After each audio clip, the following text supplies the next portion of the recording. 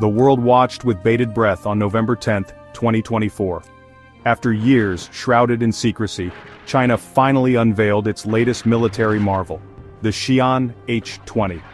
This wasn't just another fighter jet, this was China's first dedicated strategic stealth bomber, a symbol of its burgeoning military might, and a direct challenge to the global balance of power. The H-20, with its sleek, futuristic design, signaled China's ambition to project power far beyond its borders. No longer content with regional influence, China was now aiming for a seat at the table of global superpowers. The H-20's unveiling was a carefully orchestrated event, rich in symbolism and designed to send a clear message to the world. This wasn't just a technological leap, it was a statement of intent. China was entering a new era, one where it possessed the capability to strike anywhere in the world, challenging the long-standing dominance of the United States. The H-20's unveiling was met with a mixture of awe and apprehension.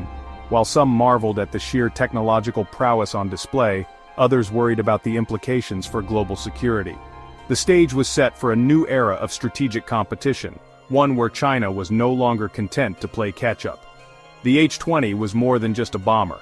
It was a symbol of China's arrival as a true global power. The Xian H-20, nicknamed the Spirit of the South, had been a ghost in the machine for years, whispered about in hushed tones but never officially acknowledged. Its existence was first hinted at in 2016, with whispers of a revolutionary new bomber being developed deep within China's secretive military-industrial complex.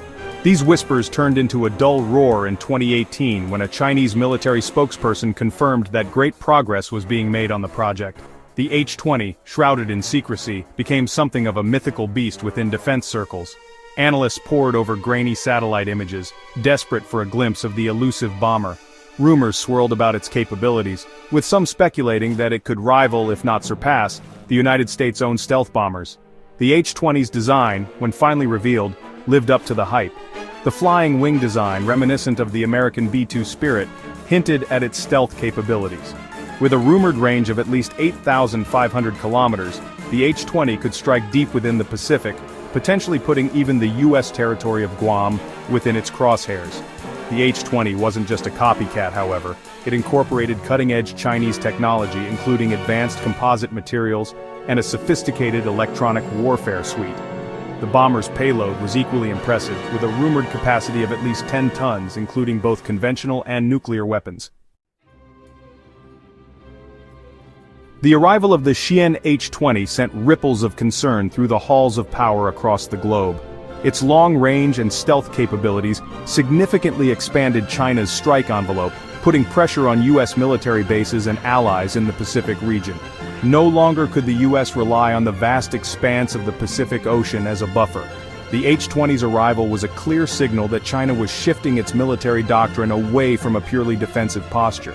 It was now actively developing the capability to project power far from its shores, challenging the existing security architecture in the Asia-Pacific region.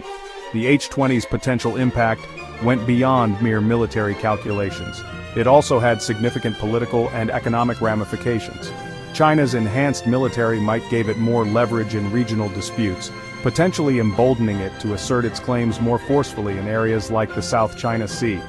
The H-20's arrival also raised concerns about a potential arms race in the region. As China modernized and expanded its military capabilities, neighboring countries felt compelled to follow suit, leading to a dangerous spiral of military buildup.